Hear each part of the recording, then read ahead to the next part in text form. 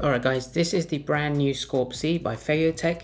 It's their latest gimbal. That's the follow-up to the Scorp. This one is the more affordable version, coming in at just $269. I will explain why this is a lot more cheaper than the original Scorp and what functionalities you do get with this. I'm going to start off with unboxing this. You can see from the front of the box, this has a 2500 mAh battery, which gives you roughly around 10 to 13 hours of usage time, which is absolutely brilliant. And this is also complemented with a brand new FeiyuTech SCORP app, which I will also showcase. Inside the box, you have yourself the quick start guide. Just to quickly show you some key information from the user guide. I will cover the buttons and the operations, but just to give you an idea, this is a very important page. So if you guys would like to pause the video and take a look at this more information, then please go ahead. So this is the SCORP-C. It's pretty much exactly the same design as the Scorp. You get yourself the gimbal, you have a tripod, you have here two quick release plates that I will be attaching with my Sony A7C. Of course, this is the gimbal. I will take this out. And the great thing about this that you may have seen already on the Scorp website, this has its own tripod legs that are in the shape of a scorpion. Without having the need to use a separate tripod, this can stand on its own. And finally, there's a box of accessories just here. You have various different control cables. You have the USB-C charging cable for the gimbal. A couple of other things. You have yourself the lens mount for those cameras that have large lenses, and I will attach this to showcase that capability. Majority of the users will have a large lens. Then you have some screws as well to connect both of these release plates and an Allen key. So now that's everything in the box, let's go ahead and show you the design of the SCORP-C and how to set it up by balancing my camera onto the gimbal. One of the key differences between this SCORP-C and the previous Scorp model is that this doesn't have the LCD display. It has just simple plain buttons. Of course, when you have the digital display, you have more flexibility to dive into more detailed options and scenarios and different modes. You can even go into settings and look at the firmware versions. That's not possible to do with this one, but you can use the app to do almost exactly the same things, but you'll have to connect the app via Bluetooth to get all of that capability. So now let's dive in a little bit more about the buttons and the ports on this gimbal. So just from the front control panel, you'll see there's a joystick, the shutter button, the mode button here for tilt, roll and pan. You can also lock all of these to have locked mode. You have the auto rotation button, which you can then cycle left or right. The battery indicator there is on the top, and then this is the light indicator for your connection. Just on the left hand side of this, you have the rotation button for portrait mode. So if you double tap this can go from landscape to portrait. You have yourself the power button there on the right hand side. These A/B buttons are to have automatic trajectory, and I will showcase an example of this, and this was great for capturing time-lapse or panorama footage or just any perfect B-roll footage from one start point to another. On the left hand side, you have the first person view button, so all of the axes, the three axes will be unlocked, and this will follow your movement of the gimbal. This button is to switch the mode for the magic wheel. So if you press this once, you'll hear a beep notification.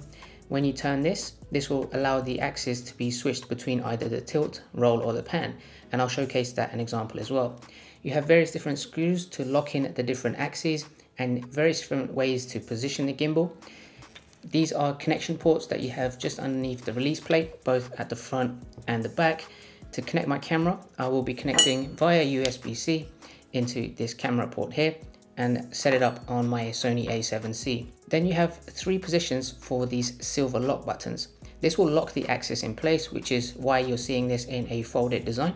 To unlock them, you have this one here, one just under there, and then one at the back under here.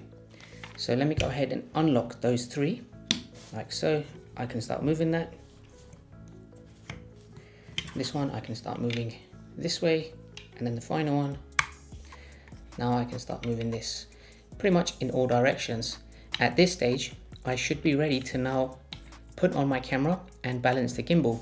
Before I do that, I want to make sure I have the release plates connected properly to my camera. Now I generally use a tripod which has its own release plate already on there, and technically if you have a very small lens and you don't need to use the lens holder, then you can just use your own release plate, which I think is great, that attaches to this universal mount here. So this is adjustable, you can literally connect it into there and switch between your tripod and the gimbal very easily. But because of the size of my camera, I'm going to be using the larger release plate, which I would then connect the smaller release plate on top of it with the lens mount and then connect it to the gimbal. So let me do that now.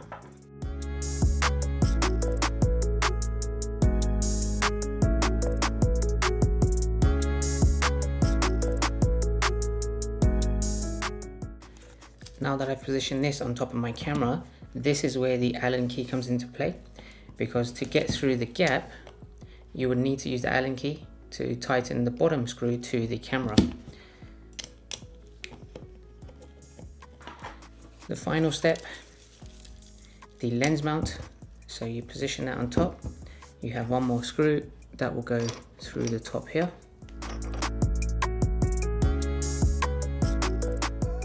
There we go, and this will hold that in place. Now that I have everything connected here, it is only at this point I can now go ahead and try to balance on my gimbal. Before I do that, one other thing that I really like to mention, which I think is a great feature, is you have this red circle slider. Once you've positioned everything and you've got it balanced, you can move this over the plate that it's on and use that as a marker for the next time to have your gimbal in the exact correct position to get it balanced very quickly. And you have that in various different locations, so you've got it on multiple axes as well, so very easy to slide. So I will go ahead, and this is the position I will put it in. And in fact, I'll put on the tripod.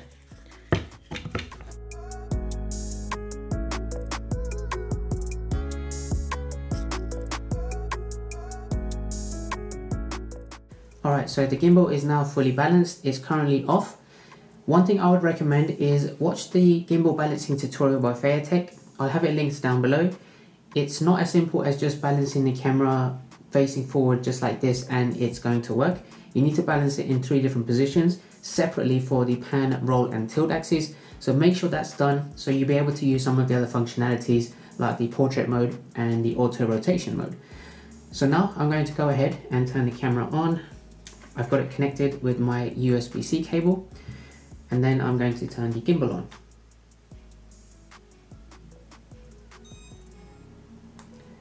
There we go, it's now centered. You have the trigger button here, which you can double tap to recenter it. So if I use the joystick to move it left and right, double tap, it will center it. If I wanted to turn the camera around into selfie mode, then I can triple tap, and it's very quick and easy to do that. There we go. Now, one of the key things that I really like about this is that this has an inbuilt handle or versatile arm.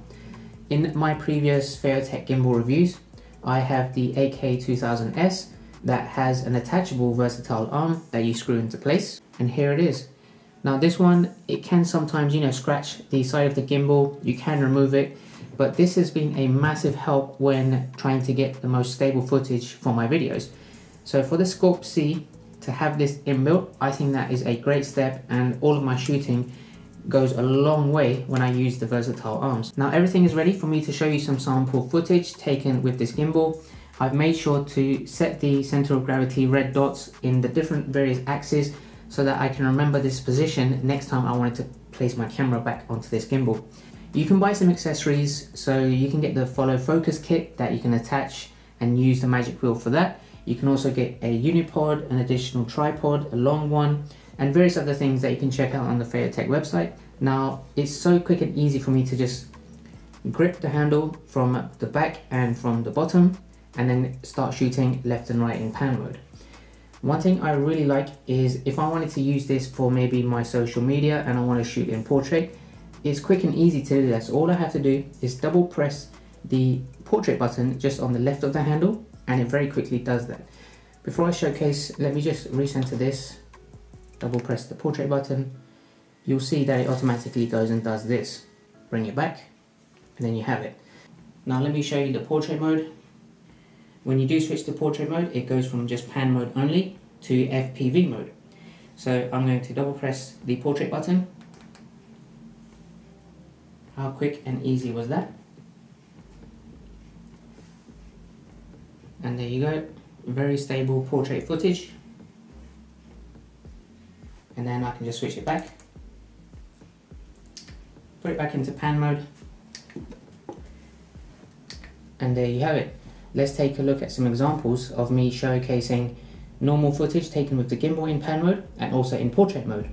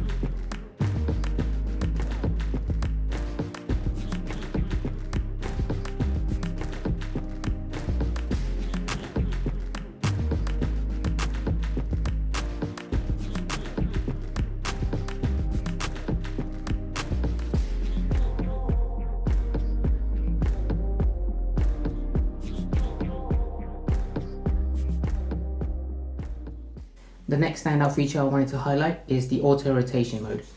So you see we have the A button just on the handle here, then you have left and right. Once you start pressing the A button for auto rotation, then you can press either left depending on how you want the spin of the gimbal to go, or you can have it go right. So let me show you an example of that now. I'll place it down, I'll press auto, and then I'll press left, and you'll see it starts spinning left. You'll create some really good footage. Press it again to stop. There we go. And if you want it to go right, press auto and then press the right button. And look how stable and steady that footage is with the rotations. So loads of different things that you can do with this. Press the rotation button again and it goes back to center. So that's another great thing, and here's some examples using the auto rotation.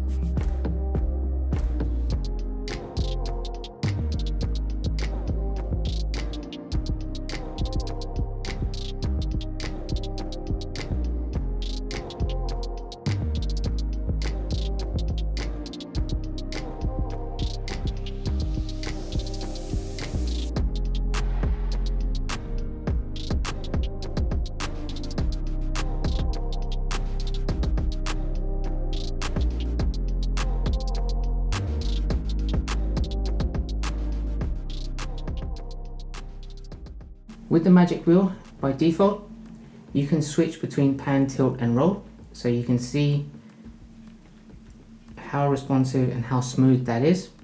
If you press the switch button just next to the magic wheel, you'll hear a beep, and then now it goes onto the pan axis. Press again,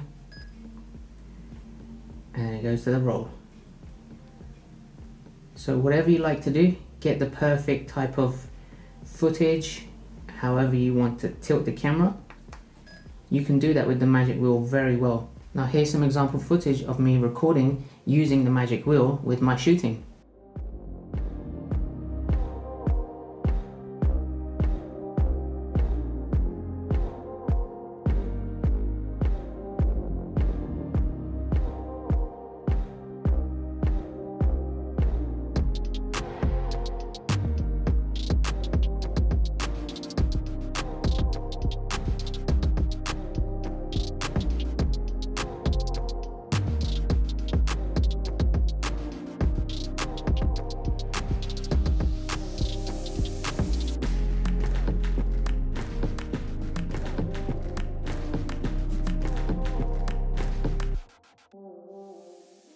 Okay, so as I mentioned earlier, this one doesn't have an LCD screen on the handle here, and there's limited functionality compared to the Scorp model that you can do directly from the gimbal itself.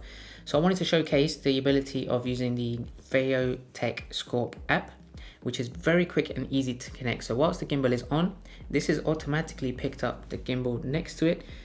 Click on that to connect, and you can see straight away how quickly it connected. Now I'm just going to run through some of the features of the app as well to show you the capabilities and how you can also use the app to control various different things that you can't do using the SCORP-C on its own. Just on the left hand side here you have scenario. This is where you can also do the auto rotation, but one thing I really like about this is the time-lapse and panorama modes. You can also track video here as well and choose this to control the gimbal. You also have button settings, so you can adjust the trigger button or the AB trajectory button, which I will showcase a demo of doing various different things in various different modes. So you can have PTF, pan follow, first person view, flash follow, and locked mode. You can also adjust the knob settings. So like I just showed, you can use the button on the left hand side of the gimbal to make the switch between roll, pan, and tilt. You can also do that using the app. Follow speed, you can adjust the speed of the actual gimbal itself for when it does follow. I've currently set it to slow because I think that just gives me the best footage and the most stable and smooth footage, but you can adjust that however you like. You can connect your camera if you have a compatible one directly to the app, and then you can also change the camera settings from here, but I haven't set that myself, so I won't go into that. You also have the motor power, which you can adjust the speeds for each of the different axes. You can do the horizontal calibration from here.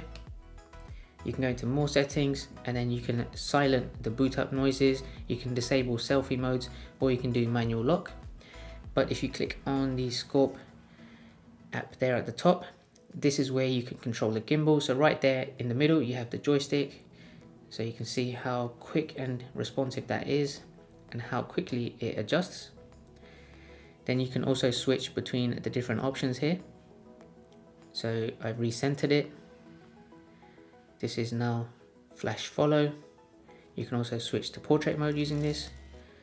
You can go to selfie mode, go back to center. You can start recording and capturing your footage with the shutter button there between the pictures and videos. And then you also have the different pan, tilt, and follow mode options. And then you can also have locked mode as well. So various different things you can do with the app itself. What I want to do is show you some examples of these scenarios, which I think will look great.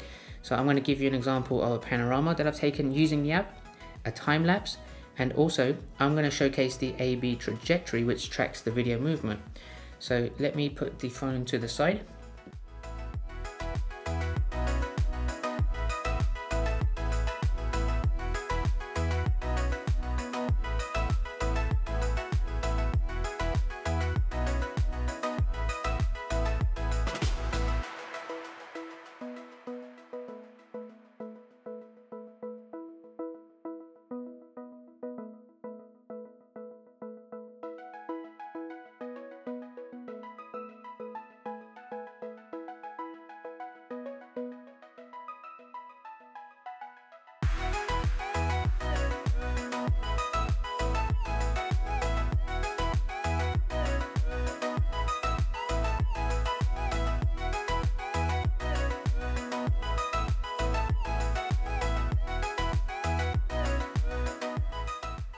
I'm going to quickly show you here how to do this.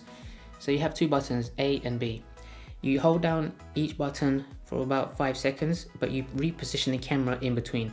So if my camera I want it to start in this position, I will hold down A and you'll hear a beep. There we go. Now I can reposition it.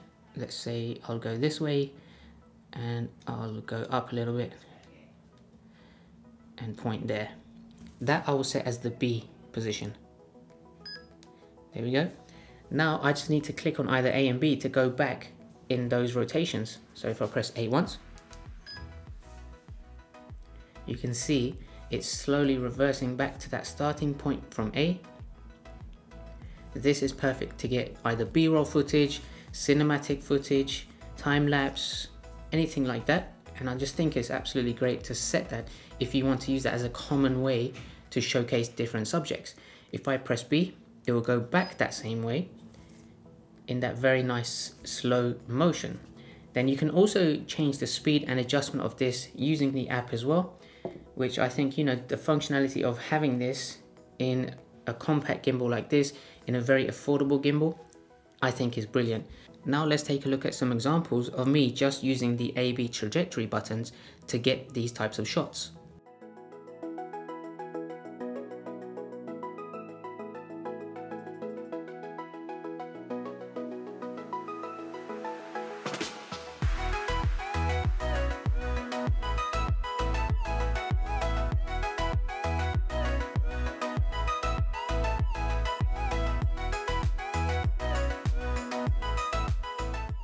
Alright guys, hopefully you found that review useful and you like the look of the Scorp-C. To come in at $269 compared to the Scorp, like I mentioned, you have to give up that functionality of the digital display on the handle itself to give you more of those options of how you can basically control and use some of the features of the gimbal. And this also doesn't come with a carry case, which the Scorp does. But personally for me, I think that's a great price for all of the features that you do get with this. And sometimes simplicity for me is better than complexity. But the Scorp is also a very great gimbal for those people that like to get the maximum advanced set of features, and they do travel a lot with their gimbals, so having that carry case is a great option as well. But as always, if you guys have any questions about this gimbal, then make sure to drop a comment down below and I'll get back to you as soon as I can. I'm super happy. Battery life is great. I charge it with the USB port just underneath the magic wheel there. And I pretty much am going to use this for all of my shoots because it's so easy to hold, the ergonomic grip, the features, and all of that packed into just a simple and easy setup of a gimbal like this, which looks great by the way, is a big win for me. So hopefully you found that useful. Make sure to subscribe. I have new tech videos out every week with cool gadgets like this, and I will catch you guys at the next one. Take care.